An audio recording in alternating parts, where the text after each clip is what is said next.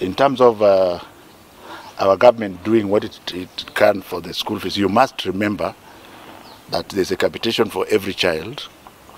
Everybody is saying that the government should increase that capitation, but we are already giving 25.9% of the budget to education, which is the highest in the African region. The challenge was, despite the number of weeks being reduced for schools, there were other running costs that remained constant. For example, we needed to continue paying salaries for the school workers.